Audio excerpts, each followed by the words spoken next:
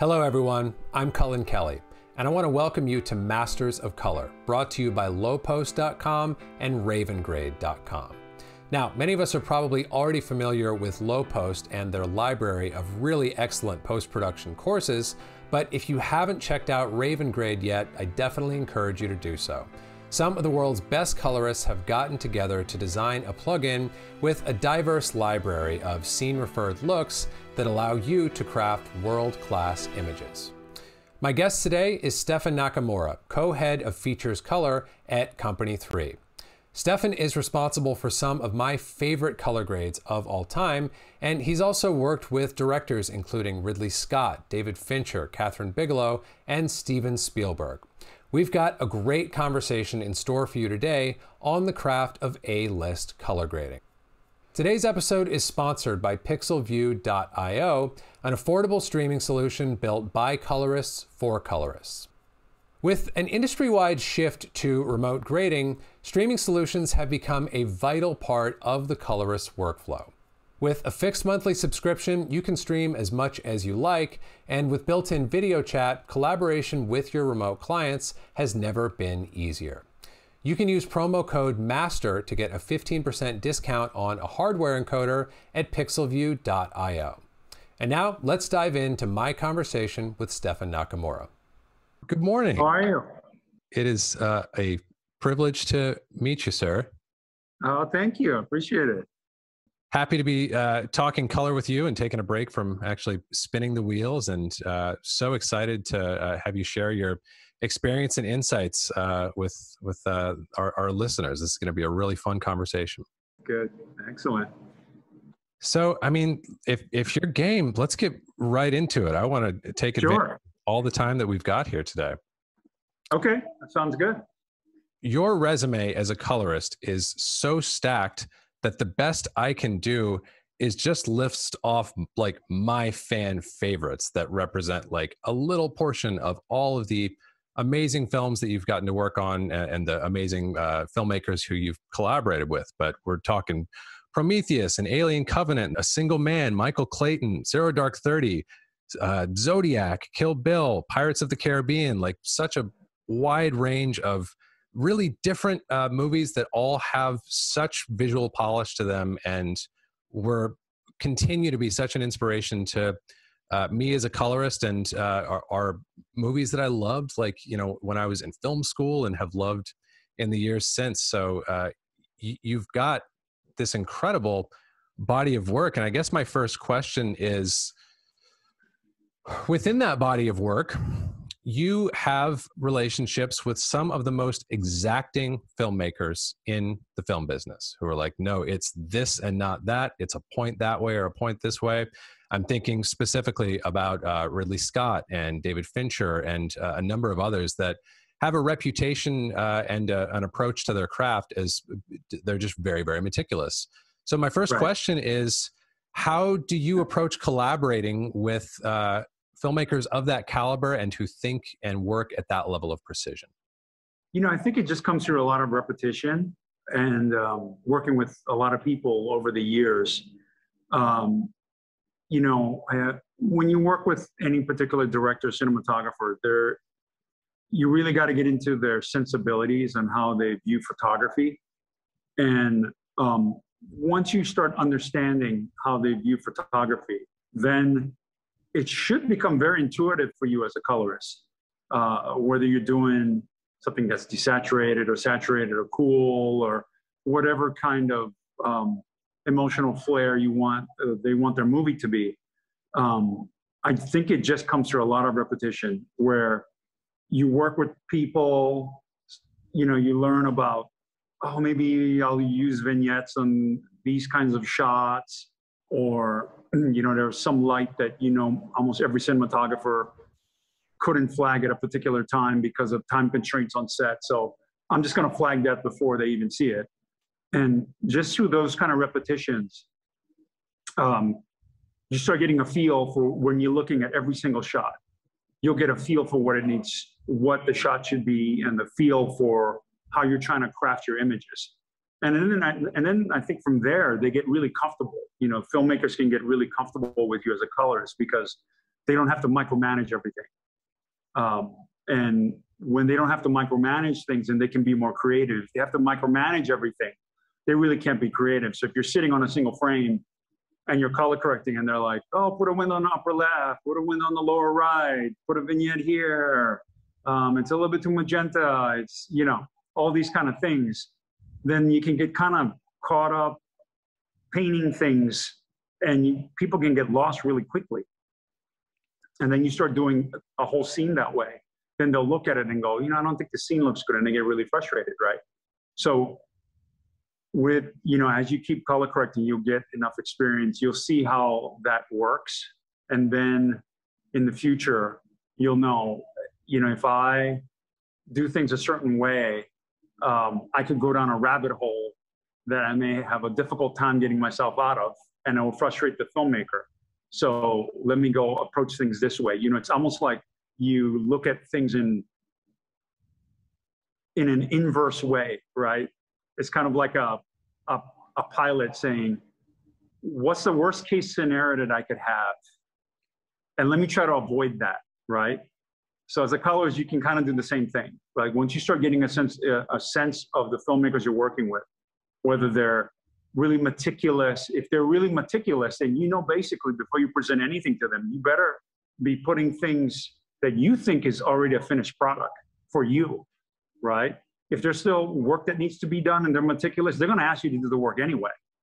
And then the longer they sit there, the more frustrated they're going to get, right? So, you know, just get a gauge for your clients, get a gauge for the creatives that you're working with. And then what I always say is just make sure everything you present to people is something you think, if you were the filmmaker, this is ready to go for them. Like this is a finished product for you. And usually by that point, everything works out really well. That's great advice. I'm curious if in any of those cases, you will ever prepare contingency nodes or adjustments that maybe you're like, I don't know if it needs this or if I would put it on there, but I'm going to have it ready just in case it comes up so that you can quickly put it on there if it is requested. Yeah, I do for sure. I'll prepare a lot of those kind of nodes, and I'll just, you know, have it ready, but I'll just turn it off. Yeah. Right. So if I have a feeling like we're going in a certain direction, I'm looking at dailies, for example, and the dailies look a certain way. And if the cinematographer says, I really love my dailies, I want to stick to the dailies, but I know pretty much 80% it's going to change to probably something a little different that I think maybe might look better, I'll already have that color corrected. I'll just have it turned off.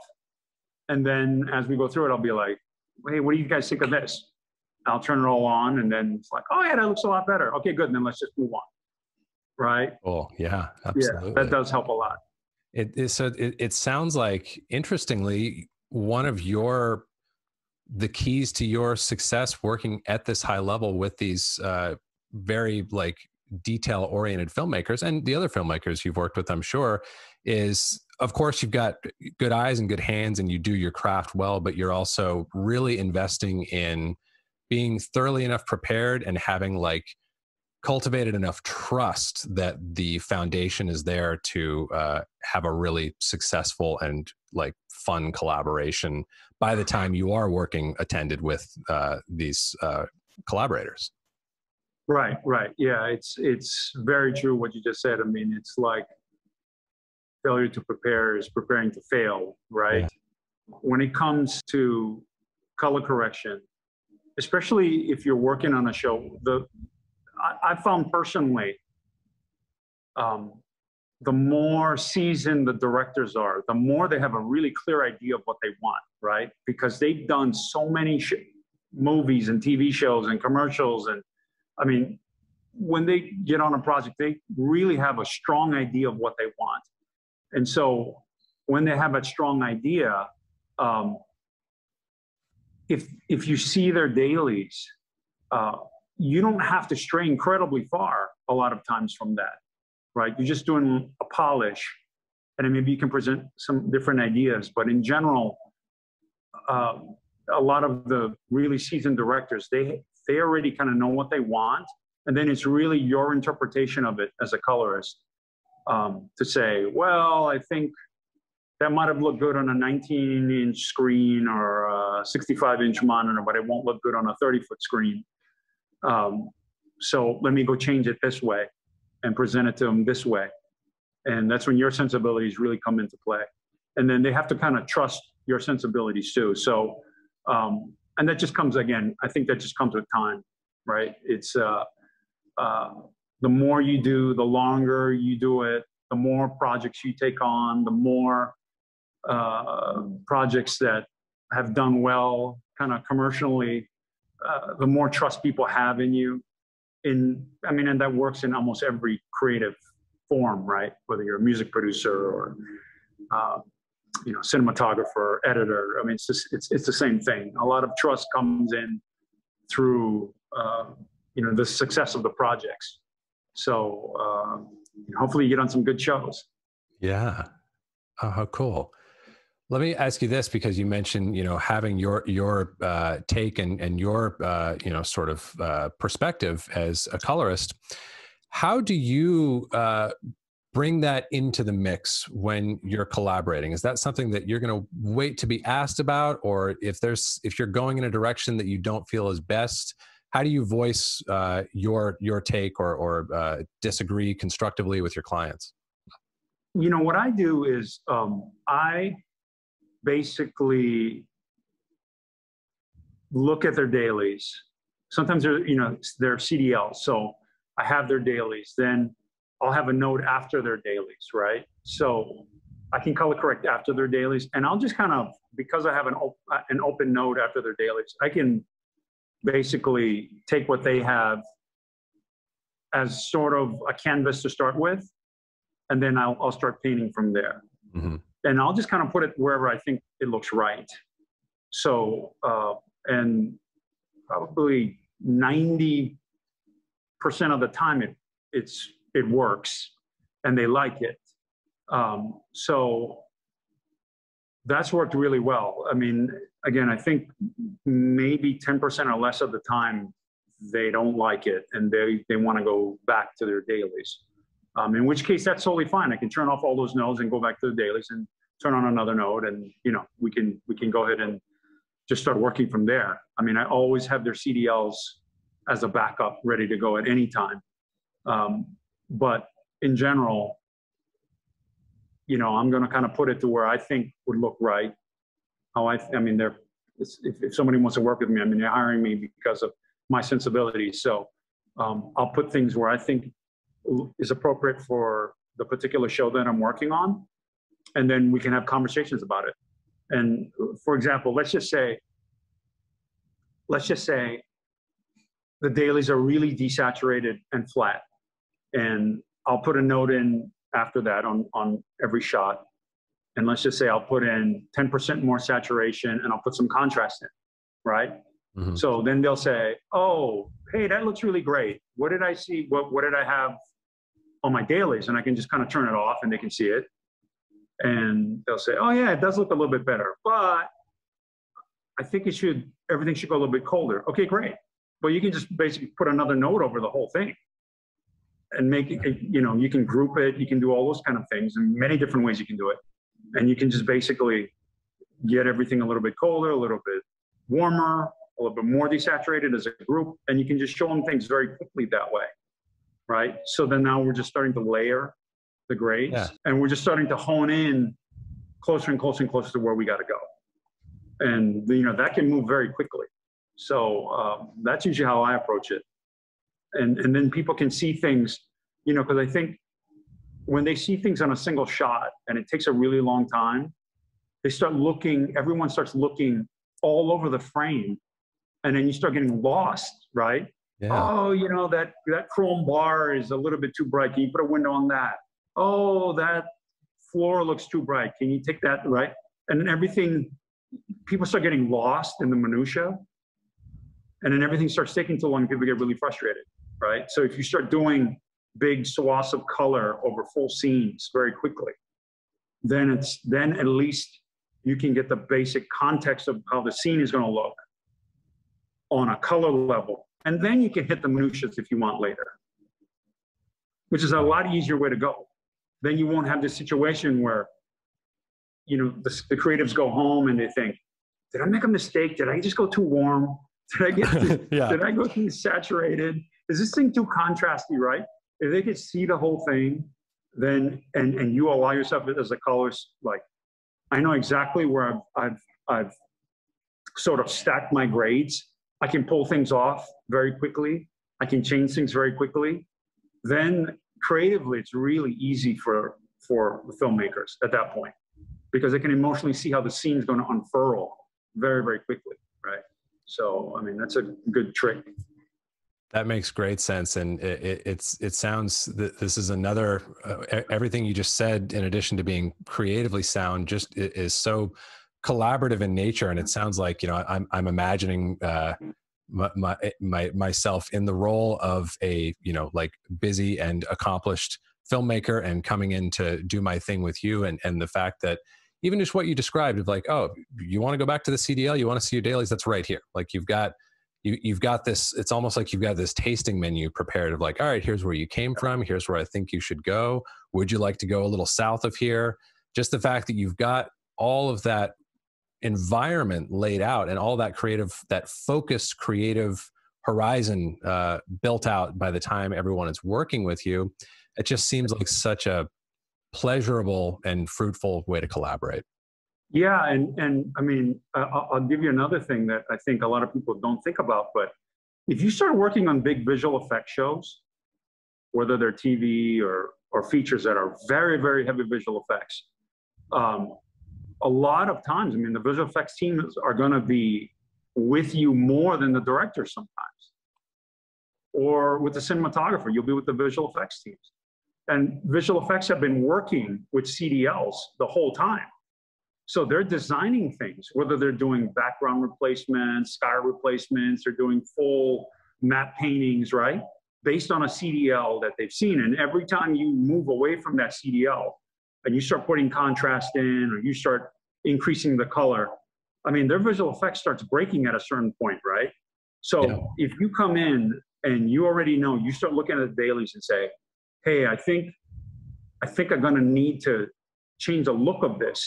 Then you have to work with visual effects very closely with the visual effects supervisors to make sure that you know their work is still going to come out the way they want to with the grade that you need, right?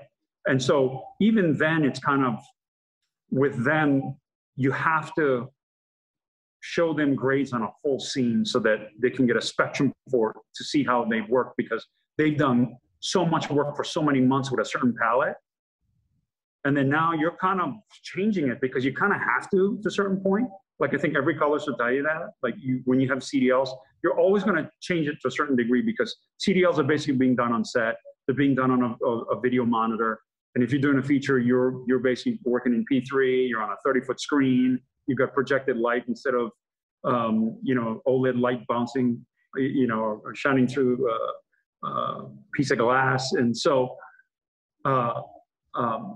the look does change, but you don't want to basically be in a situation where you're going to have to redo all the visual effects work. So while you're sitting with them, you may have a look that changes what they're doing, but you just want to make sure that it's not destructive, right? So you can show them different looks and say, let's just take a look at this because I think this is the way I've worked with this director and cinematographer. This is really how the feature is probably going to look. This is probably what the finishing look is going to be. I can almost guarantee you. Then the question is, does your work fit into this world? If not, let's figure out a way that we can get this done, right? And a lot of that, again, is you can do a lot of group grades where you can start adjusting things. You can show them, oh, you know, the sky's too blue. Well, I can take the sky a little bit less blue on all these shots that you did sky replacements on very quickly. Is that going to look okay for you? Are you okay with that? Because this is the grade basically that I'm pretty much always going to settle, or she's going to settle down with. You know, oh yeah, okay, that works. Then at that point, you're good. The visual effects signs off on what their work is. Now all of a sudden, you work with this director cinematographer. You know their sensibilities. that scene is going to go through pretty quick. Sure. Right. And so it's just a collaboration for you as a colorist to say, I've got to basically satisfy the cinematographer, director, editor, visual effects. I've got to get all of this. I got to get everybody to agree on what the look is and to make sure everybody's happy with everybody's work that they've done individually in this process. I got to pull this all together and make everybody happy with the look that I've created. How cool. Yeah. I'm so glad that we've already started talking about workflow and about node structure and the nitty gritty of how you are practicing your craft. I'm curious to know, I'm sure it's different on different projects, but in general, are you working underneath a look lot of some sort or a look stack that remains unchanged once it's dialed in, or are you just freehanding on more of a shot by shot basis? How does that work for you? I always work with lookup tables. It's like a mold to make a cookie or make, I mean, think of it this way, it's like a mold to make, I don't know, like a cake or something. You can try to make a cake with your hands without a mold, but it's not going to look as good as if you have a mold there, right? That's the best analogy I've heard in a while for understanding the utility of a LUT versus a hand correction. I'm stealing that from you. It's a mold. Okay. It's a cookie mold. It's a muffin mold. I love that. That's right. That's right. I mean, do you know what I mean? Like if you try to color correct wide open without a mold, I mean, it's extremely difficult. Oh, absolutely. And I love that you mentioned the color cube right off the bat. Something that I will regularly demo to other colorists and even to clients if they're interested is like, I just want to show you the difference of like stretching lift and gain and cranking saturation and what that does to a cube versus applying a well-devised technical transform or a hybrid transform that's giving you like a log to 7 or 9 thing plus maybe a little bit of like character to boot. It's night and day. They don't look anything alike on a cube. It might yield results that seem similar, like, oh cool, I'm getting contrast and color out of both of those, but they're actually doing remarkably different things under the hood, right? Correct. And so it just feels organically much more filmic. So without that, I mean, you're in a constant battle situation. You'd be doing chroma keys and Illuma keys and, just doing everything to try to recreate that. And it's like almost impossible. You're using you're applying the wrong tools to the task you're trying to accomplish in that situation. Yeah, you're just making your life really difficult. Yeah. You know what I mean? You're going to be grading into next year at that pace. Yeah, yeah. You're trying to create things without a mold, right? Yeah. It's like, I mean, it's impossible. And it's never going to turn out as well. The mold thing, man, I'm taking it. And now I'm also just going to go and try to, on my grades, be like, all right, how can I make Stefan's mold and just make it all That's look right. like that? That's right. Let me ask you this question, since we're talking about, like stuff that colorists and filmmakers get right and things that they get wrong. I'm curious, like, let's go back to the beginning of your career as a colorist. And let's look at that first year. And I'm curious, what do you feel like you were just intuitively getting really right? And where were you going wrong if you look back at that artist all those years ago? I mean, as far as my career goes, I think for everyone, your big break is almost always going to be that you're working with a cinematographer director that happens to hit big on a particular show. And then people hear about you and other people want to work with you. And then, you start building your career that way. So in the meantime, you just keep doing everything you can, take on all the projects that you can.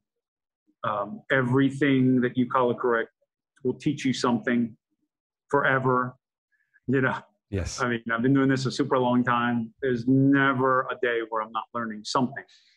And I'll experiment a lot with different ways of doing things and just try to say, well, I've been doing things a certain way. Let me see if I try something else. Maybe this will work, or maybe that'll work, or I never thought about doing things this way. Let me try it. And then I'll come and look at it again the next day and go, that looks pretty crappy. Or, that's not bad. I'll put it in my tool chest. right? Yeah. So it's just constant learning and evolving. And, again, I think hopefully you will get together at some point as a colorist in your career with people you really enjoy working with. You share the same sensibilities, and then hopefully their careers do really well. And when their careers do well, you do really well too. How cool. I mean, it sounds like one of the things that you had a good sense for, even from the beginning, was to marry your passion for good images and your taste for good images with placing emphasis and priority on cultivating meaningful relationships with quality filmmakers. Oh, for sure. I mean, you cannot, I don't think, and I think you can talk to other colorists about this too, and I'm sure you've experienced this. When you don't connect with people, with a particular filmmaker, I mean, the project is never going to be great. Yeah. If you are just not connected to somebody, you're just sort of, you may not like them, they don't like you. You know what I mean? There's a myriad of reasons why, but if you don't connect with somebody, you just cannot do great work, because you don't have the emotional freedom within yourself to do great work, right? So it's almost, I mean, I always think about sports coaches. Sometimes they have the guy that needs a kick in the pants to do well. Sometimes there's a player that they have to pat on the back to do well, that the kick in the pants doesn't work, right? Sometimes they're players they got to yell at. Sometimes they got to have players that they can't stand being yelled at, and they have to kind of coddle a little bit. Like, everyone is a little bit different. And the best coaches are able to recognize those kind of personality traits and are able to get the best out of each player that way, right? Like, my language with someone is where I will try to get the best out of all of them, right? It's how the coaches will think. How I approach this particular person, I'm hoping I can get the best out of them this way. And the same thing when you're in a creative field. If you're really disconnected and you're not getting along, or there's something missing in a collaborative effort with somebody, you're leaving stuff on the table. You just know it. Like, you can look back and go, I left things on the table, right? So you hope during your career that you latch on to or you connect with really talented people that you get along with, you share the same sensibilities. So like you're saying about, for myself, that I've worked a lot with people that are really precise.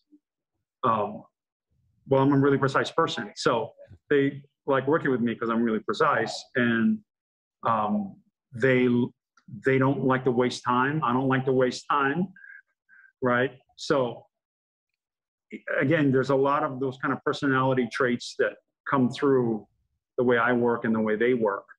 So then when we work together, we connect that way, because, I really understand how they are as human beings. And once I understand how they're as human beings, and, sort of on a creative level, we can connect easier. Just like with any relationship, right? Yeah. The more you connect to somebody, your husband, your wife, wherever that may be, you'll be like, I can really connect. You can do a lot of great things. There's an old line that says, the best way to get a good spouse is to deserve a good spouse. Ain't that the truth? So when you deserve a good spouse, when you're a good person that's there for the other person, you're great, the other person's great, then you do great things together. It's that kind of concept, right? Oh, that's so inspiring. I mean, you're so right. Like, it never ceases to amaze me how fast like a 2-week or a 3-week DI can fly by when you're like in the zone and grooving, and the work is good, and you respect and understand the people you're working with, and you feel like that's going both ways, versus the other thing where it's like, man, maybe it's like out in the open and really contentious. Hopefully not. Maybe we're just not clicking, but like, it's just not that flow thing that I just mentioned. Like, the way that one of those 2-week periods or 3-week periods goes by versus the other is like night and day. It's so crazy. For sure. And I think that's another thing, a skill that we got to have as colorists too, is, I mean, we work with, I mean, every walk of life possible on this earth. Yeah.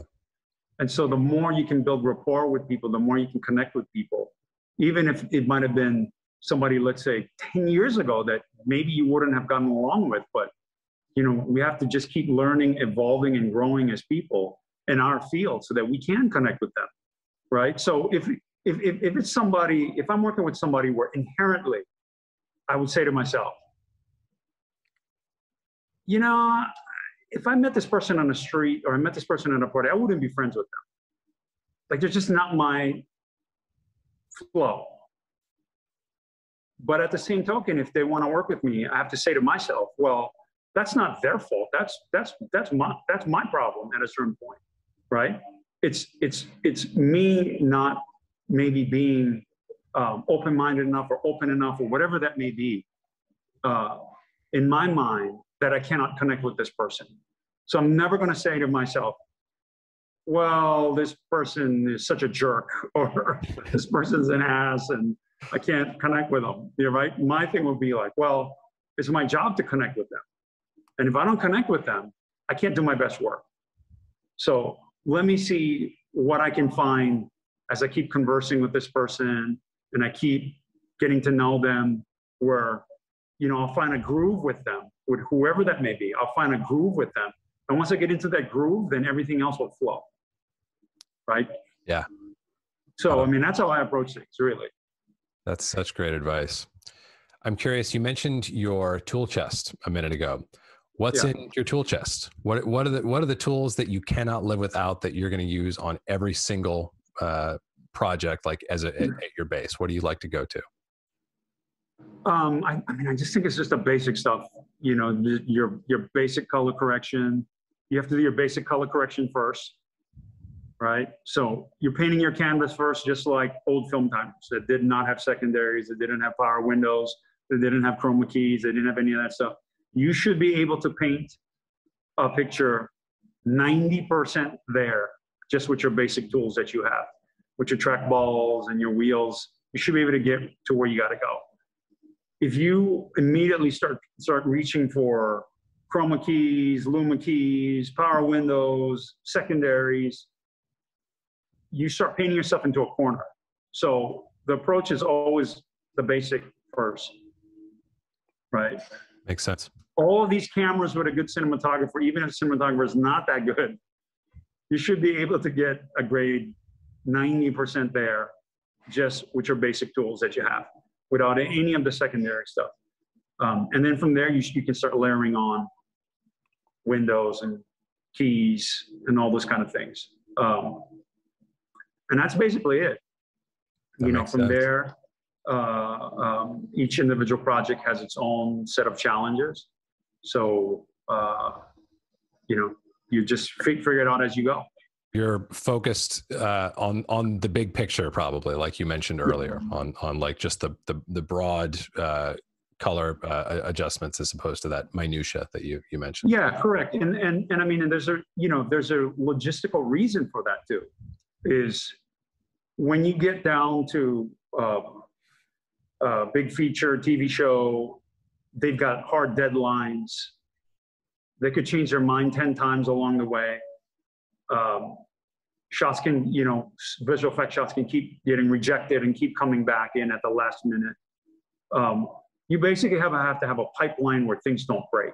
Makes sense. It's like you ID the trouble up front and then steer away from it for the entirety of the process. Yeah. Very cool. All right. So I have another subject I'm really interested to hear your take on. You know, like we mentioned a handful of your many illustrious credits, and a lot of those films that I mentioned, and I would say I think a lot of the films that maybe you're recognized for, the collaborations that you're recognized for, are more in the vein of kind of like heady, like dramatic or thriller, you know, like serious cinema, quote unquote. But you've also graded so many comedies that look awesome and look the way that they look great, the way that all the comedies that I love do. And you've done this in a sort of weird era in filmmaking right now where like comedies can sometimes feel like less considered in terms of their visuals these days, where it's like, I even had a filmmaker friend tell me just the other day, they were about to go and shoot a comedy. And I was like, oh, cool. Like, what are you going to do with the look? He's like, well, it's just a comedy. And I feel like that's at least in some lanes, that's an attitude that has become a bit more prevalent. And it's just so clear to me, like when I look at Crazy Rich Asians or The Big Short or It's Complicated, it's so clear that that's nowhere near your mentality when you're mastering those images. Like, what's your approach to tackling comedy? I don't think there's any approach other than you're just trying to basically help evoke emotion in whatever color that you're putting on for a particular scene, right? So if you've got a great cinematographer, it's going to look great no matter what they do. They could do a comedy, they could do a drama, they could do horror, they can do whatever. Good cinematographer, it's going to look good. Yeah. And then for you as a colorist, all you've got to do is just extract the good, try to make it a little bit better. And then all your sensibilities come into place. No different. You use the same tools as you do when you're doing your drama or you're doing a horror movie or you're doing anything else. You're using basically the exact same tools, but emotionally it's just got to fit the show. So, cool. And I mean, I don't know. I think it's just a very instinctual process that just comes through time, you know, and most people just kind of get there through time. That makes sense. It just seems like when I look at your work and I listen to you speak that you don't see any less opportunity to support the storytelling in whatever direction it needs to go when you're doing one genre versus another. Yeah. I mean, I can't remember what I did color correction wise on any movie I've done. I mean, I really, you know, so somebody would say, hey, what did you do on Prometheus? I'm like, I don't know. What did you do on this show? I don't know. I mean, you just kind of, and I'm sure you work this way. I mean, a lot of people work this way. You just kind of get into the flow. You start color correcting. You get into the flow. You start looking at shots, and you just, you know, you just kind of instinctually just look at things and go, I see this person talking. This is a distraction. I'm going to put a power window over them, a soft window. I'm going to darken everything around them because everything's too distracting. Yeah. You know, sometimes you use vignettes, sometimes you use power windows, sometimes you do chroma keys, sometimes you do whatever that may be. You just sort of instinctually go where you got to get to. And you don't, I mean, you kind of don't even think about it to a certain extent, right? Like at Company 3, it's really funny. We have Da Vinci panels here, and I mean a lot of them because we're on it for so long. All the buttons are you know, the nomenclature on the buttons have completely disappeared. It's off, yeah. Right, they're completely gone. You can't see play, rewind. You Disable can't see current. That's gone. Yeah, you can't. You know, you can't see the parallel node. You can't see it, but it's the same thing. It's almost like when you see. Like in the old days, if you ever see like an accountant, you know, they can look at their ledger and they've got their little keypad and they're kind of going like this, right? And they're typing in 1,236 plus da da da da da, right? I mean, it's just it's like they're not even thinking about it. They can basically look at something and they can type in all those numbers and they don't really think about what they're doing. And I think for us, it's the same way. You start color correcting long enough, I mean, you'd be in complete darkness in a feature, especially if you're doing features. You're in a completely pitch black room. You can, even if the keys aren't lighted or they're completely burnt out, or, you know, you basically are just color correcting. You know where the buttons are, and you just kind of go with like a feel. Yeah.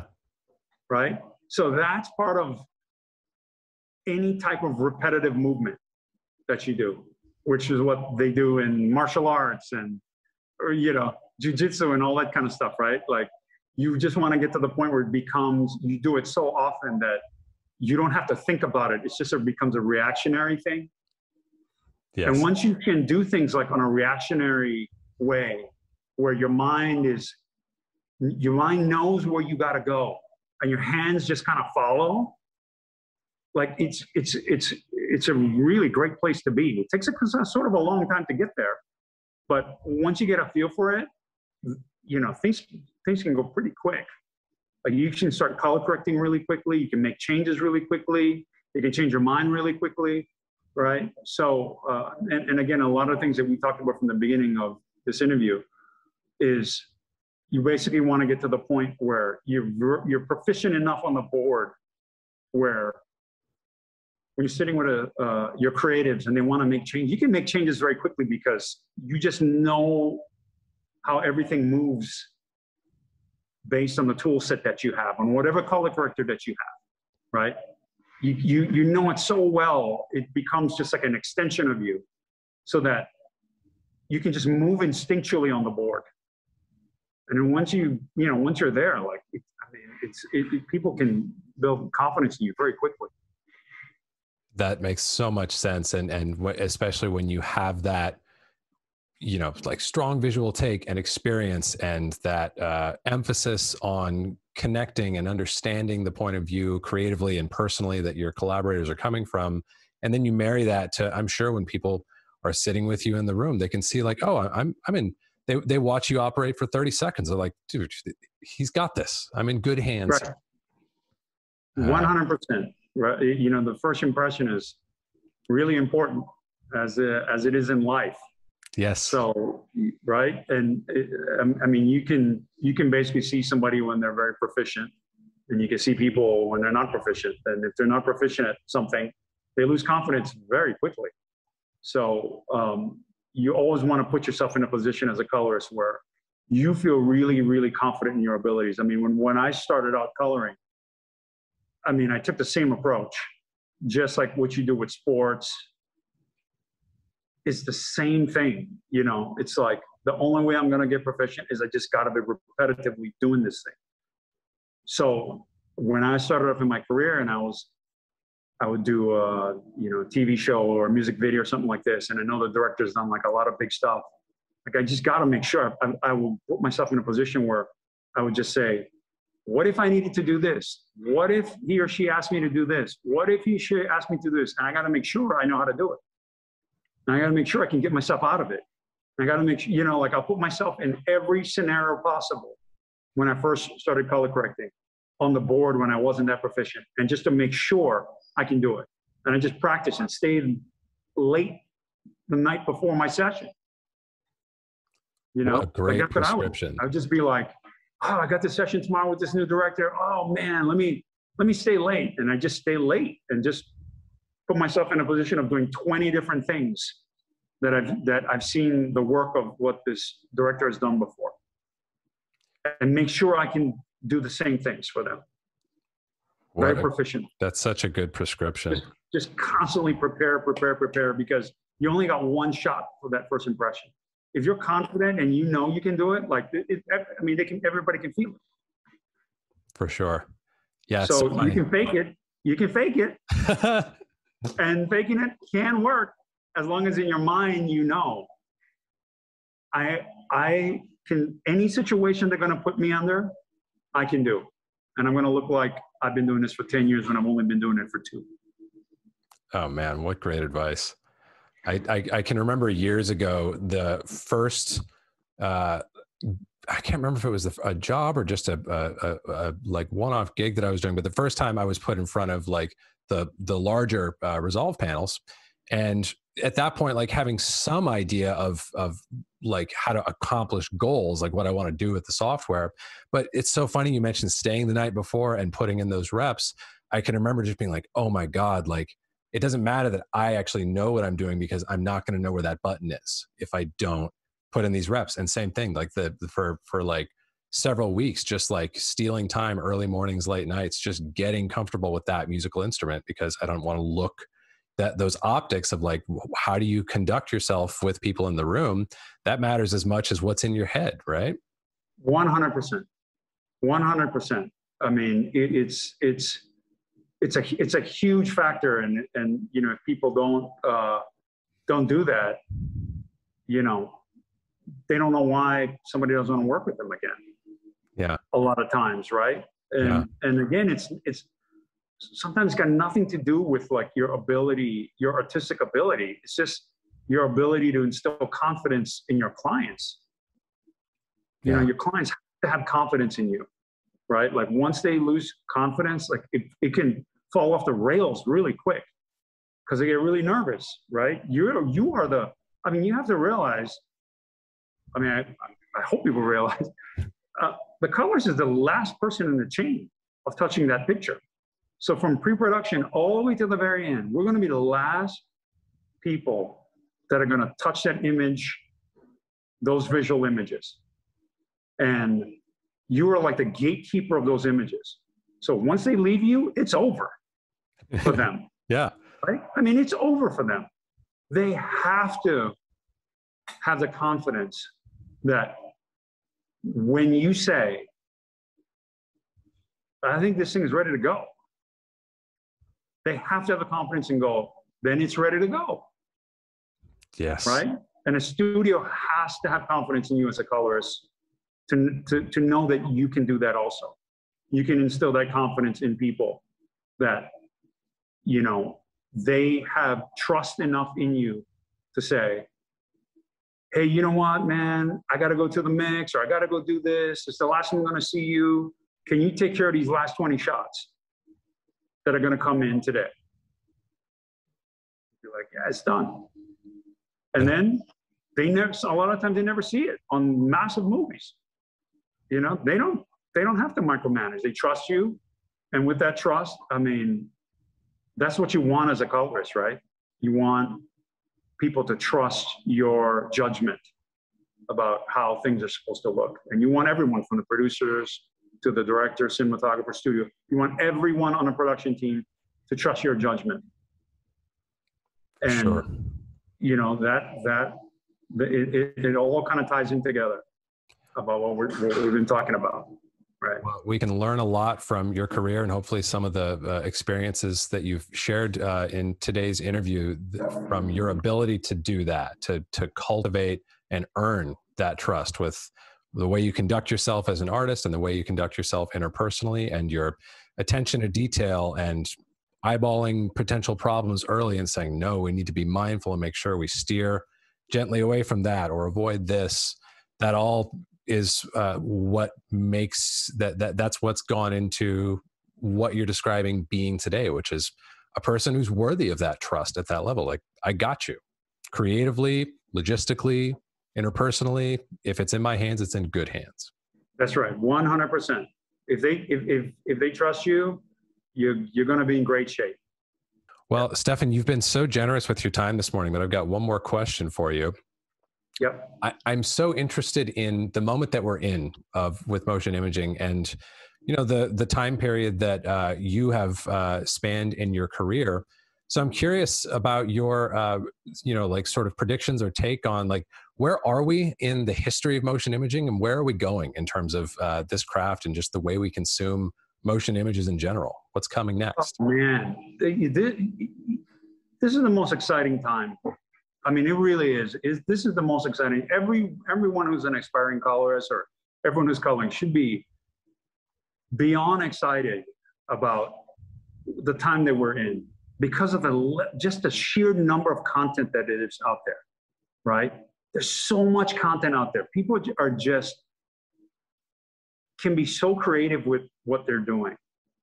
And we're mastering in P3 and HDR and Rec 709 and Dolby Vision and IMAX. I mean, there are just so many different formats. There's and in the future, I mean, there are going to be so many different, you know, much more.